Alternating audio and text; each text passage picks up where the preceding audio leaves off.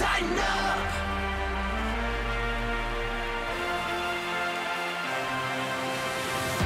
This is the OTP, presented by Farm Bureau Health Plans. More than healthcare coverage, it's a better experience. Visit FBHP.com to learn more. With Amy Wells, I'm Mike Keith. This Saturday night, the Tennessee Sports Hall of Fame will induct a new class, the class of 2023.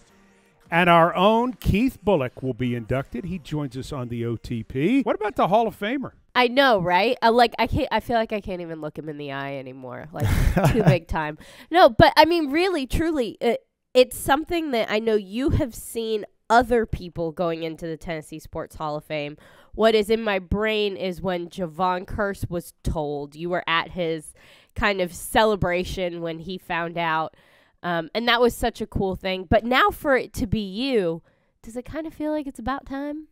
Not, you know what? Not necessarily. When I got to college, like my Paul Pasqualoni, our head coach, was always like, with team success comes individual honors. And I know I played really hard here, like Javon, Eddie, Steve, like all the guys.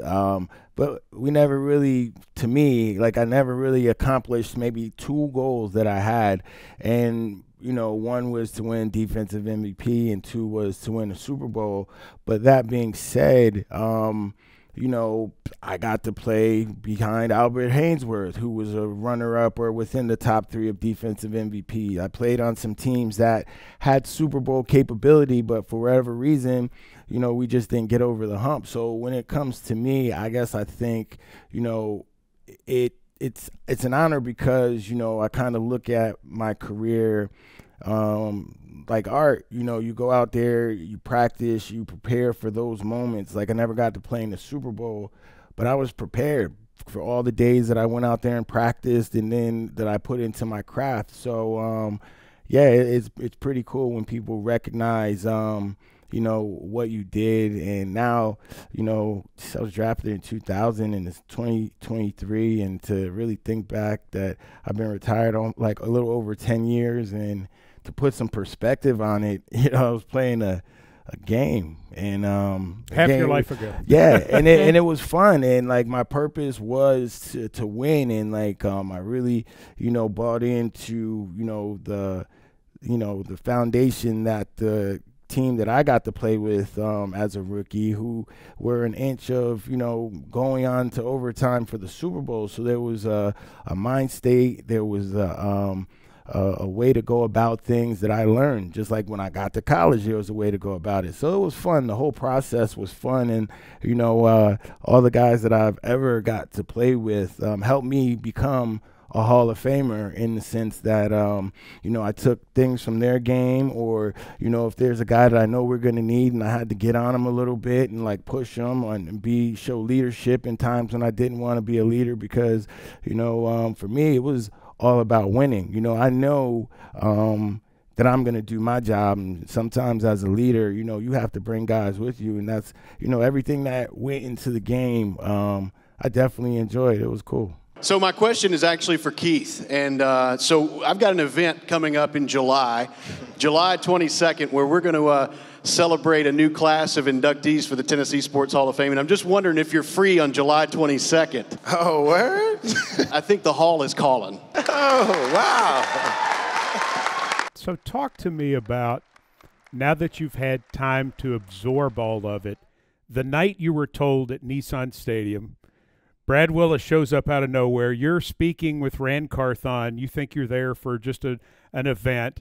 As you go back through that, you seemed very shocked. I was. Were you? Okay.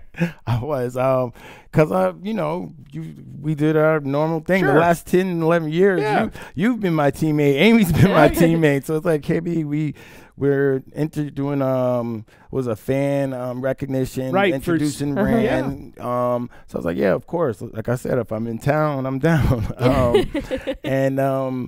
Just regular. And Brad, to me, like he wears mini hats. Sure. So there's no telling what. Maybe he's trying to get like a raffle going. I don't even know. A raffle. And then he's asking me, what am I doing July 22nd? I'm like, in my head, I'm like, oh, me and my brothers, we're supposed to be we'll probably be in Portugal. And then he's like, well, and then he hit the question. I was like, yeah, of course. I mean, Portugal ain't going nowhere. You know what I'm saying? We can go there. We'll make that up. We'll make that time up. So I was definitely taken back, especially, like I was just explaining, like I'm a decade removed. Like I watched the game from afar through a different lens, and I'm, privileged to do that, kind of like your lens. You see it differently than the fan, as do you. So I'm not really thinking about any more honors from football. So especially here, it's great that I'm inducted here in the Tennessee Sports Hall of Fame because, this is where I lived half my life. Sure. I got here at 22 and, to be recognized as during that era of the 2000s as one of the better, athletes, football players in Tennessee, that's pretty cool. Your daughters did not get to see your career because they weren't here. Right now, we were focused. I was focused. Yeah. What does this moment mean to them? You know what? I don't know. It's funny because when my wife told them, they were like, "Isn't Daddy already in the Hall of Fame or something like that?" But I was inducted in my high school in Rockland County and all those things where I'm from. But yeah, it's just interesting. So they never saw me play. Kira, my oldest, knew of me playing because she was about 2 or 3 when I retired. And then the other two come. So their ages are 15, 10, and 13. Yeah, they just see me as dad. They know what I did, but I think this will be a great introduction to like, oh, okay, my dad is, it's just, I remember I don't even take them to games. I remember the first Titans game I took them to, my 2 oldest, they were probably like 9 and 7. I'm going to have football daughters, I got them on the field before the game. They're picking the grass. They're like off to the side. They're not throwing a football or nothing. They're picking the grass. It's like they never seen grass that soft. I was like, yeah. It sounds familiar. So it's going to be cool. It's going to be cool to see. That's going to be a cool night for us as a family, because my wife was around the whole time. We were dating. We were together, but we weren't married. So, when I wonder, even for her to even look back and, sitting through that Jets game in Monday Night Football. Remember that? It was, I don't know how cold it was. But cold. She got frostbite. Oh. She's from San Francisco, so she don't, she's not up on weather. She had just moved to New York. Mm-hmm. So. Yeah, it wasn't great. But that is a cool thing to be able to reflect on with your family, reflect on with your daughters, but also really take a moment to really appreciate what it is that you accomplished in your career. Because I'm sure that, yes, you've been out of it for a decade. You have done an incredible amount of stuff from a business perspective. And you're a busy dude. Like, you've got stuff going on. But to be able to take some time to really reflect on that, being a little bit further removed than right when you decide to retire, and so there's all those emotions and feelings. Now that you're kind of out of that, are you excited to be able to kind of look back on your career and say, all right, I did actually do something? Yeah, I mean, I think as a former player, we all reflect. I think we reflect more often than we lead on, part of my reflection as a Titan is, you look at our running backs, right? Earl Campbell set the tone. Then you had Eddie George. Then you had Chris Johnson. Then you have Derrick Henry. And you had some good guys in between, but those are our pillars. And the fabulous 4. Yeah, you know what I'm saying? And I say that to say, right now, and they're all great. Pick which one you want, you know what I mean? Right now, at my position, there aren't too many. There are a lot that I look back and I like that played here and that gave it all, but I feel that, like Eddie did and Earl Campbell did and CJ did and Derek is doing, I feel like I set the tone for what it is to be a linebacker for the Tennessee Titans.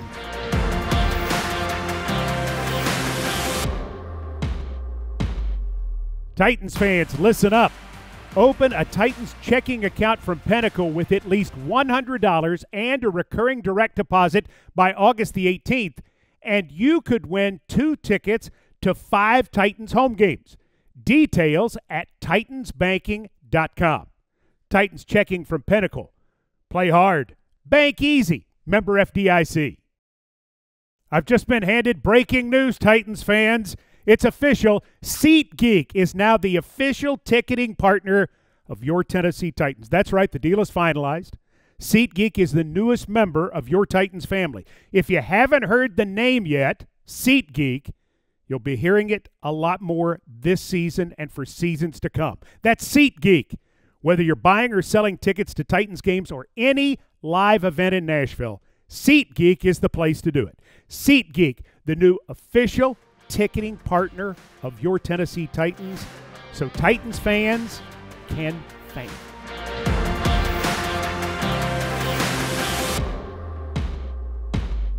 What are you most proud of in your career?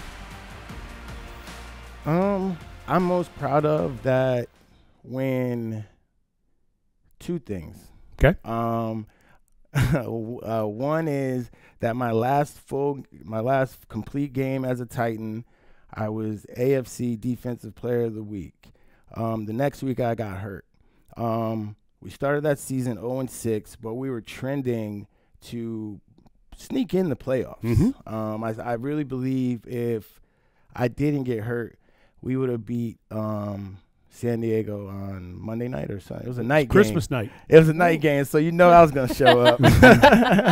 No, I really believe. We missed you that night for sure. I Yeah. mean, it showed in the ballgame because we talked about it on the broadcast. Yeah, like I really believe that, and it kind of made me realize, what I meant to the team. Mm-hmm. So I follow that up with is I'm really proud that I left it the way those guys set it up. Like the way that team, the Steves and the Eddies and the, Blaine Bishops, the Marcus Robertsons, the Jason Fisks, Derek Masons, Kevin Dysons, just all those guys, the 99 to 2000, that team, 2001, and then I became a starter. Like I knew how to do it. I knew how it was supposed to be done. We look back now, it might be done a little different, and that's good because organizations are supposed to evolve and change. You have to go through your periods, and that's fine. But for me, I'm most proud that I left it like how, those guys kind of left it when I left. How much do you keep in touch with guys you played with? I think a lot. I think we do a fairly good job. I think Miss Amy has done a great job with the alumni weekend, and which allows people now obviously with the Oilers organization, but with guys I played with the Titans, you always have those guys that you might have hung out with, and they were only here for this time of the year, through OTAs up to camp, and then they get cut at camp, but they're still good people. Through football, obviously, we're all out here competing. It's a job, it's a game, but there's a personal side. We're people more than we are athletes, and, those people that you connect with and click with, you usually stay in touch with, and I think that it's great living back here in Nashville and being able to, even if I can't make every event for an alumni weekend, I'm sure to get to one, and then you reconnect with somebody. Yo, let me get your number. You're into this. Oh, what are you doing now? You might be in the same business, or you got kids that are playing volleyball, or, oh, I'm here for all that. So it's pretty cool in this phase of life to reconnect with those guys. And, mental health is like huge. There are guys that are still stuck, like thinking that they're number 26 for the Tennessee Titans or the New York or whoever it was, you know what I mean? And I think those opportunities coming together, help for that as well. Amy Adams Strunk has done so many things and has helped reconnect. I mean, the Oilers players to the Titans players, and the Oilers players to the Oilers players and the Titans players to the Titans players. It's one of the best things she's done. And then she's connected to guys in different ways. Amy Adams Strunk and Chris Johnson. Yeah. I mean, yeah, I mean, look, like I think for me, the only other team that I got the opportunity to play with was the New York Giants. Sure. One of the original, franchises of football, and just to see how Mr. Mara and the ownership was there, I had never seen anything like that. I appreciated playing here and going out for the guys and the coaches and for the people I played for, the city. But, just to really observe Mr. Mara at practice every day, talking to the GM, and I'm like, okay, like I saw the business side of it, and I didn't get to see that. And, once a giant, always a giant. Like I remember, they just got Odell Beckham Jr., and I played for the Giants, and once upon a time, for a cup of coffee, I was there for a season, but I reached out. My little nephew wanted to go to practice. Yeah, come on through, and they treated me, and I was, like, really impressed by that. And I think that, and I know that Miss Amy she's trending. She's doing that. Like she does that, as a former player, there was a time obviously when Mr. Adams died and ownership was in limbo where it wasn't welcoming at all to come around or, feel as a part of the organization. And I think that, I know for a fact that is part of Miss Amy's goal, and more importantly, for those old-time guys that were in Houston that probably felt they got left behind for a couple of decades, her rolling out the red carpet for them, and, us as those younger players that they got to watch and they might have, liked and never met, letting them feel, look, this is your city too, here's my number. Anytime you're in town, come get a cup of coffee. There you go. I think that's so nice. It's been so fun to see as someone who has now been with this organization for a while, who's seen players of kind of different eras be able to come together and bond a little bit and share those stories. Because at the end of the day, playing in the National Football League, playing for the Tennessee Titans is a very elite fraternity.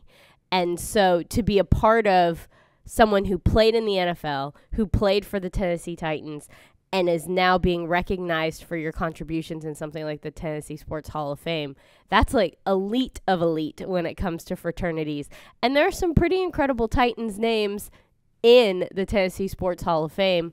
Mike Keith, Amy Adams Strunk. I mean, there's tons of like real, but you think Titans Eddie people. And Steve and Javon and Keith and Frank. And I mean, you guys were the building blocks. You were the pillars as we get ready to move into the new stadium. It was the foundation you laid that takes us there. And, the fan base has been tremendous. But, I mean, those days and, those teams, those were magic Sundays. And I think we have a lot more to come, which is really fun. Yeah, for sure. And, you speak about those players, those men. Unfortunately, they didn't get to play here as long as I did for a 10-year career with the Tennessee Titans, get to play in front of these home fans. But they set the tone. They set the foundation with that first season in Adelphia Stadium, in the Coliseum. That's what it was called. It was Adelphia Coliseum? The Adelphia Coliseum. And that set the tone for my career, that set the tone for my career. I remember the next year we had a losing season, and,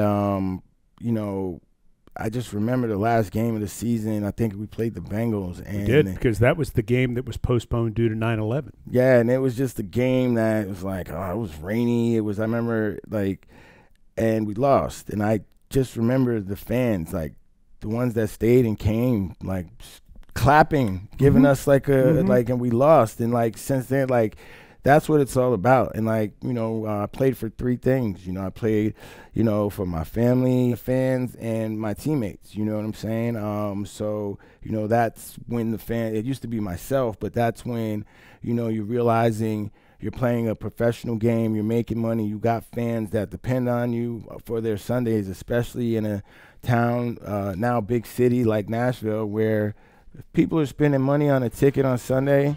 You know, they're giving something up that they could be doing in their life.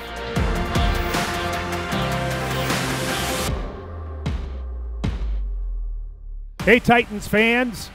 It's hard to decide what's the best part of a Dunkin' run. Is it the coffee or the classic $1 donut, the $2 stuffed bagel minis, or the $3 sausage, egg, and cheese that you can add to that coffee, or, of course, you just get to leave the office? The answer, of course, is yes. Time for a Dunkin' run. Great deals on food for $1, $2, or $3 with a medium or larger coffee. America runs on Dunkin'.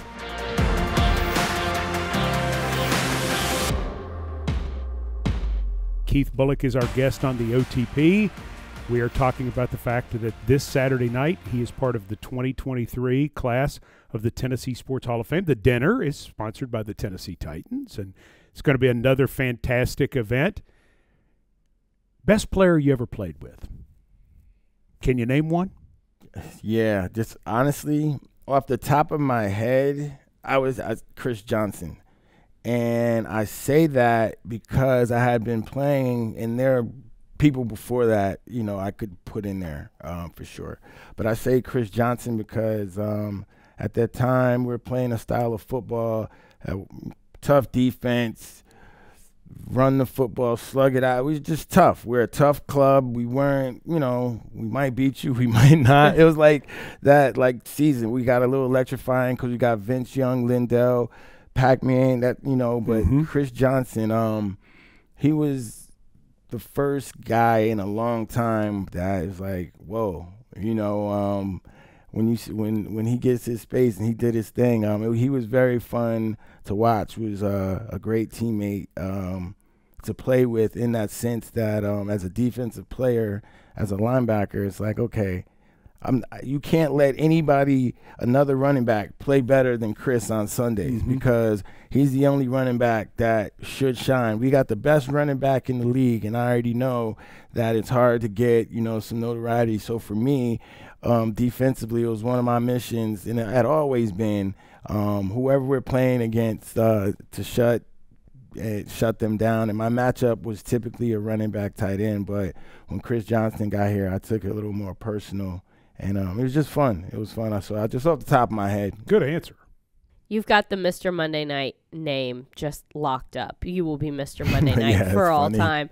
What was it about those primetime games, those big moments, that really made Keith Bulluck shine? So, it's just with the opportunities we got to play on television. We didn't get to play on television too much. So if you watch the Titans every Sunday, I'm shining just about every Sunday, But then when you get on television, for me, it was easy. Like, I like those moments. One of my favorite players is Ocho Cinco, just because, he talks the talk and you walk the walk. And he walked the walk for the most part. And, that's kind of just how I felt about myself. And then you're playing prime time. They're putting all these cameras in your face. Half the reporters don't even know who you are, don't know your career. So, I'm not backing down from a challenge. And, sometimes your teams need to hear that from their leaders. You know what I'm saying? Certain things of confidence that it's like, I remember when Lance Schulters was here and we were playing the AFC Championship against the Raiders, and he tells Jimmy why. He's like, Jerry Rice, he's a crybaby. He's always crying. He's calling Jerry Rice a crybaby. Yes. Before the AFC Championship game. If you don't think this is bullet board material, and then Jimmy comes to me, he's like, "Yeah, Keith, Lance says, Jerry Rice is a crybaby. Have you known Jerry Rice to be a cry?" I'm like, "If Lance said it, he said it. It just is what it is." You know what I'm saying? So Jerry Rice to be it's just only the greatest receiver of all time. Yeah, it's okay. So just fun times. When you think about all of it, and you could think about different moments in different games, wasn't it just fun? Yeah, it was fun. People ask me all the time. They come into my shop. I'm ringing them up. I'm making them a latte. They're asking me stuff about what's going on with the Titans. I'm like, sir, my 6 o'clock called out. I had to get here. I ain't even thinking about the Titans. But then we get into conversations like, yeah, do I miss it? That's the famous question. Do you miss it? It's like, no, I did it. Like, I literally did it. Like I feel every challenge that a coach had given me throughout this game, every challenge I given myself, every challenge a teammate had given me, a reporter has given me, an opponent has given me, I've stepped up to that challenge. And, just stepping up is part of it. Sometimes you don't succeed, and that's part of it, to get your butt back out there, practice. How do I figure it out? And all of that, it's your job at the time, but it's fun, But this is your job, but it's you fun. Love it. Yeah. Yeah, absolutely. You know what I'm saying? Yeah. So, but you played with such joy. yeah. That's why I enjoyed watching you so much Yeah. every single week, and you practiced with joy, and you had joy in the locker room, and it's like, man, that's the way to do it. Yeah, I definitely played with a purpose. At first it was in high school, it was to get a scholarship, to get out of foster care. Then when I got to Syracuse, I got around some guys that were, Hall of Fame, Marvin Harrison, Donovan, and I was like, oh, so that's how you get to the NFL. And so I started working, and I was on my journey, and then I get here, and I learned from the foundation that was set by, those guys that I've been naming, and, then it's my turn, and you got to figure out how to do it, and that's why I say, when it was my turn, they're like, here you go, Keith, and we're 4-12 and 5-11. But you got to figure it out. You got to figure out how to be a leader on defense to, help the offense, to help the team, to help the coaches, to help this whole thing get going. And kind of reminds me of being the owner of a coffee shop. All right, I've got one more. Do you have another one or No. Okay, Keith Bulluck. Who's the best player you ever played against? Best player. The best player I've ever played against is definitely there's no order there's no but. Like off the top of my head is Peyton Manning. Really? You got to think about it. Think about all the teams we had here. If the Colts didn't have Peyton Manning, how many times did we win the AFC South? How many times are we playing the New England Patriots, for that division or for that, that title? And sure. That's funny you asked that question. I thought about this the other day. Playing the AFC with Peyton Manning and Tom Brady, and we competed. Obviously we had some down years, but those are the years we didn't have a quarterback, So, yeah, it just goes to show what the quarterback position does, and hey, I don't feel no kind of way about that. That's how I can measure myself against some of the great players that played. Because 2 times a year I'm facing Peyton Manning, and I'm sure you had some luck against him. Yeah, some luck, and I made No, definitely some luck, and I made a couple plays. But Peyton Manning isn't gonna allow you to make plays against him. He's so that's why I'm saying like certain guys can keep you in your place, and he's one of those guys, and you got to have some luck against the sheriff. Yeah. Well, Peyton Manning's in the Tennessee Sports Hall of Fame. He is, nice. And this Saturday night, Keith Bulluck will be part of the group that joins him. We're just so proud. I mean, and this is going to be such a special night for everyone in the Titans family to see one of our very favorites. And there's still 53 jerseys all around town and all around the region because we love you. Keith Bulluck, congratulations, and can't wait to see you Saturday night. Appreciate you all. For Keith Bulluck and Amy Wells, I'm Mike Keith, thanking you for listening to the OTP.